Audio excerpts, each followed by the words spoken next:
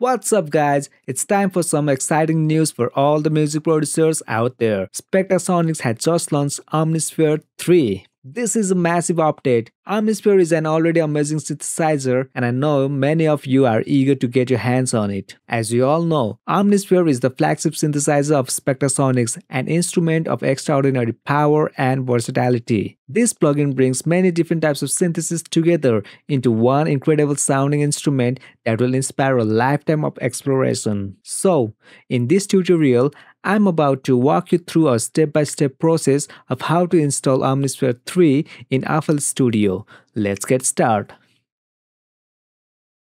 The first thing you need to do, of course, is download the Omnisphere 3 installation files from the Spectrasonics website. Once you have downloaded all the necessary parts, you'll likely have few zip files or RAR files. You will need to extract them first. I also recommend creating a dedicated folder for your Spectrasonics instruments to keep everything organized and easy to find. Inside the extracted folder, you'll find the main Omnisphere installer. Double-click on it to begin the installation process. Or you can also right-click and run as administrator. The installer will guide you through the setup wizard. Make sure you read the license agreement and accept it to proceed to the next step.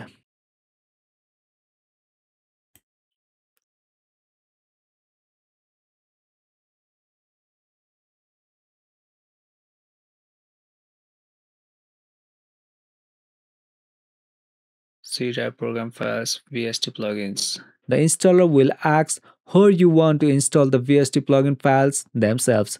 For FL Studio, you'll want to point this to one of your VST plugin folders that FL Studio already scans. If you are unsure where your FL Studio VST paths are, you can often use a common default locations like C drive, program files, Steinberg, VST plugins.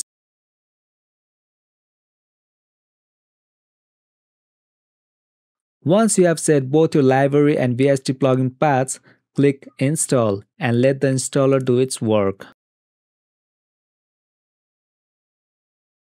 Alright, once the installation is complete, you might be prompted to restart your computer. It's usually a good idea to do so, as it ensures all new files and settings are properly registered with your operating system.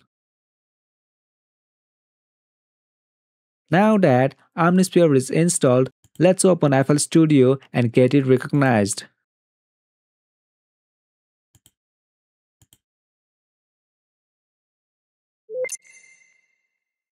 Go to your Options menu and then select Manage Plugins. In the Plugin Manager window, you'll want to initiate a fast scan or a full scan. This tells FL Studio to look for any newly installed plugins. After the scan is completed, you should be able to see Omnisphere appear in your list of new or recently scanned plugins. From here, you can add it to your favorites for quick access or simply drag and drop it into a channel rack slot to load it. For the main Omnisphere library, it's generally best to install it on a fast drive like an SSD if you have one available. And there you have it, Omnisphere, fully installed and ready to run in FL Studio.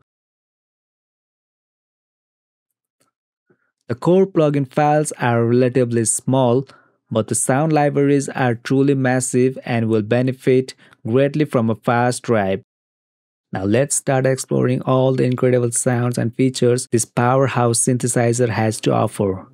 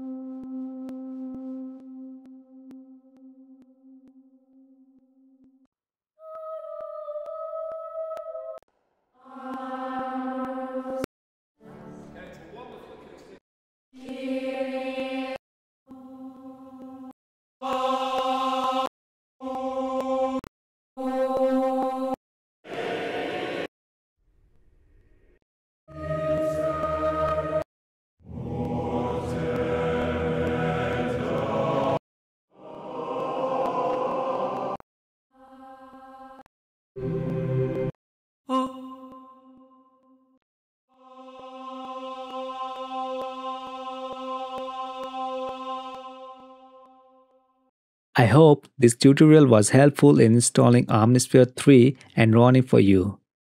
If you have any questions or ran into any issues during the installation, please feel free to leave a comment below and I'll do my best to assist you.